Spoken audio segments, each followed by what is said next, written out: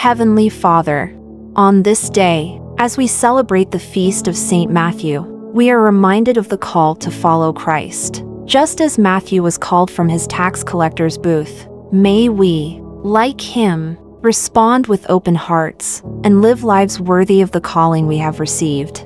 Reading 1, Ephesians 4 verses 1-7, 11-13. I therefore, a prisoner for the Lord, beg you to lead a life worthy of the calling to which you have been called, with all humility and gentleness, with patience, bearing with one another in love, eager to maintain the unity of the Spirit in the bond of peace. There is one body and one Spirit, just as you were called to the one hope that belongs to your call, one Lord, one faith, one baptism, one God and Father of us all, who is above all and through all and in all. But grace was given to each of us according to the measure of Christ's gift. And his gifts were that some should be apostles, some prophets, some evangelists, some pastors and teachers, to equip the saints for the work of ministry, for building up the body of Christ, until we all attain to the unity of the faith and of the knowledge of the Son of God, to mature manhood,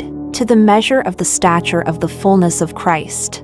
Lord, we thank you for the many gifts you have given to your church. Help us to walk in humility, patience, and love, always striving to maintain the unity of the Spirit. May we use the gifts you have given us to build up the body of Christ, that we may all grow into the fullness of maturity in faith. Let us live lives that are worthy of the calling we have received, always seeking to reflect your love and grace.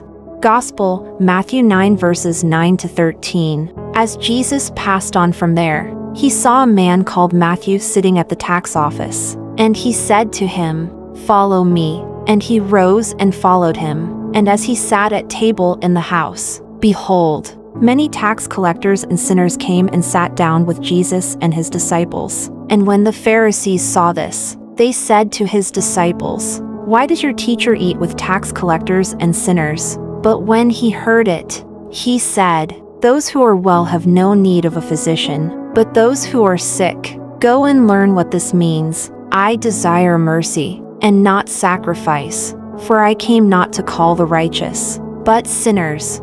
Lord Jesus, you called Matthew from his life of sin and brought him into your circle of disciples. Like Matthew, we are unworthy of your call, yet you invite us to follow you. Help us to respond with the same courage and trust, leaving behind anything that separates us from you. Teach us to show mercy, just as you are merciful, and help us to remember that you came not for the righteous, but for sinners like us. May we always seek to extend your love and mercy to those in need.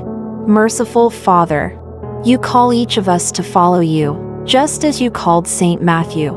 Grant us the grace to respond to your call with faith and courage, and to live lives worthy of our calling. May we always seek to build up the body of Christ and share your love and mercy with the world. We ask this through Christ our Lord. Amen.